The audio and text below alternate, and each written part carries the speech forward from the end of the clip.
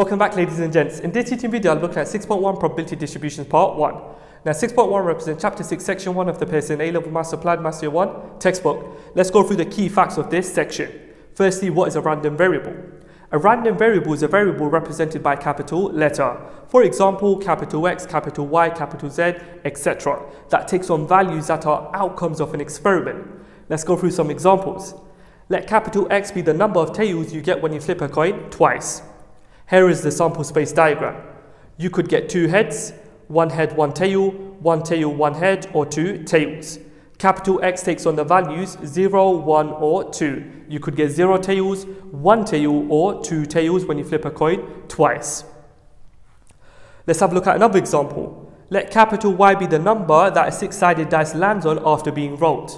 So capital Y takes on the values 1, 2, 3, 4, 5, or 6. These are the numbers that appear on a fair 6-sided dice. Let's focus on some important notations. The lowercase x represents the value that capital X takes.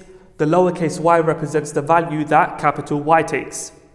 This reads as probability that capital X takes on the value lowercase x, and this reads as the probability that capital Y takes on the value lowercase y. Now, let's focus on probability distribution.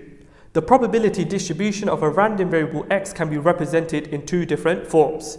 Number 1, table form, or number 2, mass function form. Let's have a look at an example. Let capital X be the number that a fair 6-sided dice lands on. So, capital X takes on the values 1, 2, 3, 4, 5, or 6. The probability distribution for x can be represented in 2 forms, either the table form or the mass function form. Let's focus on the table form. There are 2 rows. The first row represents the capital X taking on the value lowercase x, where lowercase x is 1, 2, 3, 4, 5, or 6 in this scenario. And the second row represents the probability that capital X takes on the value lowercase x. So this probability 1 out of 6 is the probability that capital X takes on the value 1. In other words, the probability that you roll a 1 out of a possible 6 outcomes. This probability is the probability that capital X takes on the value 2. In other words, the probability that you roll a 2. Again, 1 out of a possible 6 outcomes. The probabilities are constant throughout. Now, in mass function form, we write this.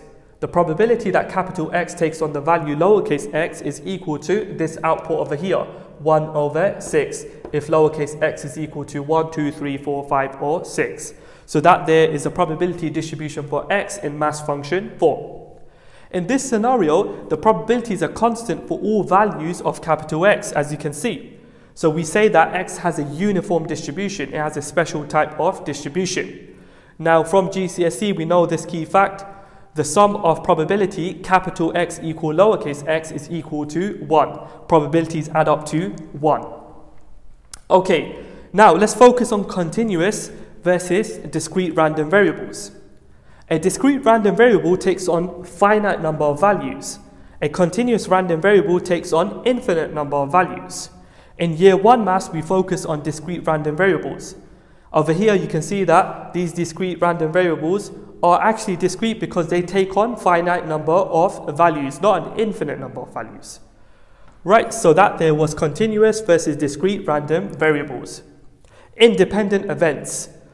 2 events A, B are independent if probability A and B is equal to probability A multiplied by probability B. Okay, so that there is the definition of 2 events being independent.